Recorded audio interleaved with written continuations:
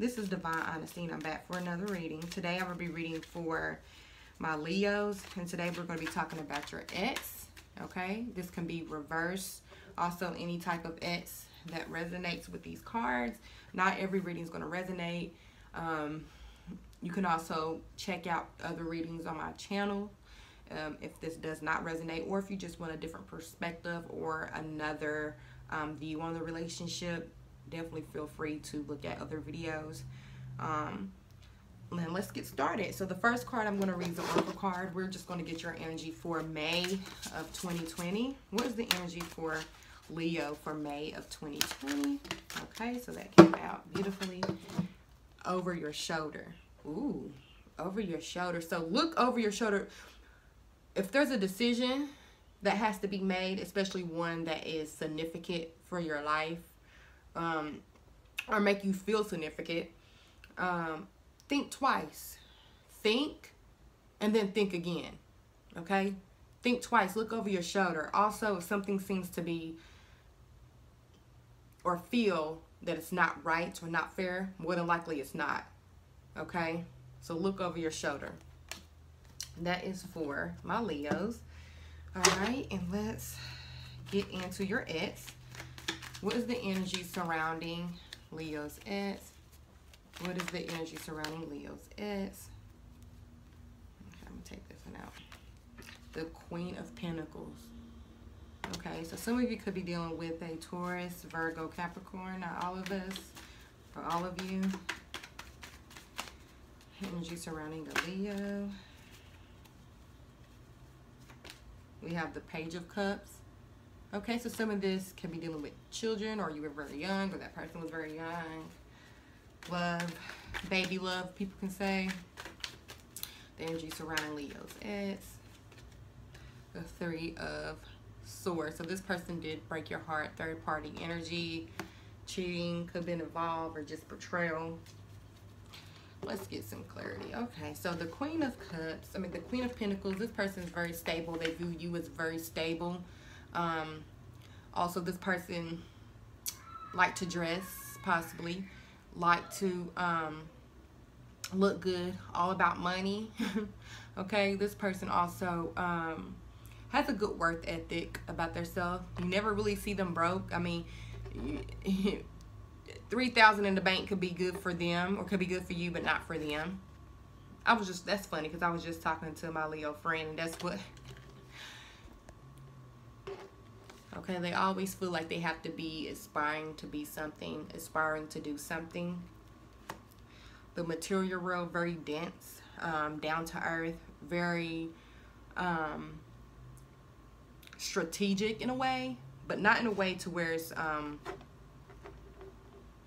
mental games, but more, I want this, I want to do that, I want to do this type of energy. Then the Page of Cups, it could be, like I said, you guys could have been knowing each other for a very long time. Page of Cups represents a journey of love. Okay, it could have been that this person, you guys didn't just get together off the bat. For some of you, yes, but for some of you, you knew each other for a minute before you actually got into a relationship with this person. Also, I'm saying this person really didn't give you the ultimate love that you need, because it's not a King of Cups, it's not a Queen of Cups, it's not a Knight of Cups, it's a Page of Cups, it's baby. Okay, and they were immature. The Page of Cups also represents immaturity, represent endless romantic. So this person can also be dealing with other people, feeding the other people lives. You could be in the other person, or this person could have cheated on you. And this is why we come to the Three of Hearts. Okay, Three of Swords. And there was some cheating, there was some backstab. I'm seeing some people did it because of the lifestyle. That's just who they thought they were. So this could be one of the, like I said, this could be a young ex, okay? An ex from a long ago. So let's get some clarity. Why is the Queen of Pentacles here? Okay. Oh, so we have the Ten of Cups. Wow. So this person, they wanted a family. They wanted love. They wanted stability. I'm seeing that's what they wanted from you. Now, you could have broke this person's heart. This could be how they feel about you. You could have broke this person's heart. And then we have the Seven of Swords. So it seems as if this person, was sneaky. There were some lies. This person didn't love you as you thought. Okay, this person at the beginning represents some stability for you. So maybe you weren't in a happy home, or you weren't stable, and this person brought that to your life. They brought you stability, they brought you happiness. You felt like this is what a family's supposed to feel like, or this is what a family's supposed to look like. But it wasn't true love. This person didn't really love their self enough. So if you don't really love yourself, you can never give another person true love. You can never give another person endless love, unconditional love, because if you don't really, and doesn't mean they hate themselves just because they don't love themselves. Some people, and according me as well, you don't really know how to love yourself. You're so used to being against yourself that loving yourself requires a whole reprogramming of your mind. It's reminding yourself to love yourself. It's reminding yourself not to have negative thoughts. So when you're not in that type of energy, anything less than that is not real love. You can't really love anyone unless they really love themselves, because that's the only representation of true love. Okay? Is yourself. It's self-love. So then you start noticing some sneaky shit. You start noticing some lies and betrayals. Now let's get some clarification on the Three of Swords. Why is the Three of Swords here? The Three of Swords is here because of the Queen of Wands. So some of you could be dealing with a Sagittarius, Leo, or Aries. The Queen of Wands, fire. So I'm saying it's like their desires, they was just like the Page of Cups. Their love came to them when it comes to physical. You have the Queen of Pentacles here, represents physical, represents earth. This is where their cup is pointed to, physical. And then you have the Queen of Wands, represents passion, represents the phallic, represents dick, represents vagina, okay? Hotness. And that's why they cheated. So it's, for some of you, you probably felt like they cheated on you because of you. No, or anything that you did. It was because of their immaturity and their lust for their loins, okay? Their material aspect overwhelmed them. They weren't strong enough when it came to the material aspects of life, okay? They got intrigued and they got sucked in by their desires, okay? And like I said, this person can be immature, so of course they just want to fuck everything. Of course they're not 100% focused on you, but they wanted a family, they wanted stability, but they didn't have that within themselves to be able to give to you, okay? It's a maturity thing. It's an understanding. It's a life learned lesson, okay? So don't blame yourself. This person was just going through life. This person was just going through life. Let's get some clarity. Hold on 1 second. How did Leo X feel about them? How do Leo X feel about them? How do Leo X feel about them? The King of Swords. So they feel like you would definitely not let. For some of them, the King of Swords represents cockiness. They feel like they can come and get you. They can get you back anytime you're willing to come. And for some of them, they look at you like you cut them out your motherfucking life. You would never go back to them. They know there's no guarantee, okay? Or that's how they feel about you. Like, I wouldn't go back to that. You know what I'm saying? I know I hurt that person. I wouldn't go back to that. Let's get some clarity. Why is the King of Swords here? Okay. We have the High Priestess. Yeah, this is what they tell themselves. They also feel like you're stronger. Now you're not going to put up with certain things. And maybe their current relationship, that person puts up with certain things. And they know that you're not going to. So they know not to ever try anything with you, because you're not going to put up with the same shit that they're willing to put other people through, because you've been down that road. Also, their secrets, they still have some shit to say. There's some things that they feel about you, and there's some things that they say about you that you don't know of. But for the most part, I see that they don't really engage the idea with you. They don't really have them. You're not really on their mind like that. And this is just the subconscious. The High Priestess speaks about the subconscious, your intuition, the unseen realm, okay, the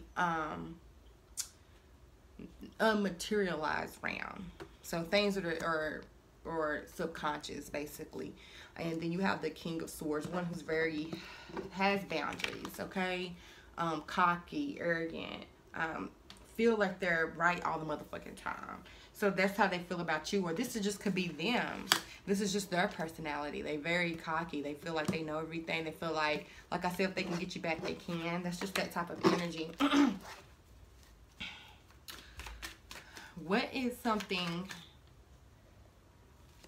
important to know about this ex? What is something important to know about this ex? What can Leo take away from this ex?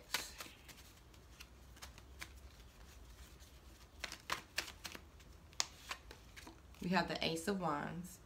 Okay, so the Ace of Wands represents love, desire, passion, a new journey, phallic sex. So for some of you can take some of the sex things you learned from this relationship into other relationships, or you already have.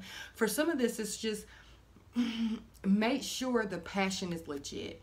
Make sure you're putting your all and your energy into somewhere where it's not smoke, to where it's in full materialization, to where it's not just an idea in that person's head. Because some people tell you an idea because that's how they believe, that's how they think of ideas. It's always in the subconscious realm. They can never really bring it to fruition. So while they could be telling you, yeah, I love you, I want to be in a relationship, which is, they could really be thinking that, do they really know how to bring that to fruition? And that's what this X represented. Knowing how to differentiate between people who want something and people who have the capability of making something. Be with someone who are creators, not to the ones who want to create. Because through the whole relationship, that's all they're going to want to do, want to create. They're never going to be creating shit with you. Let's get a clarity card. Why is the Ace of Wands here? We have the Empress. Wow. So this could be another Cancer, okay?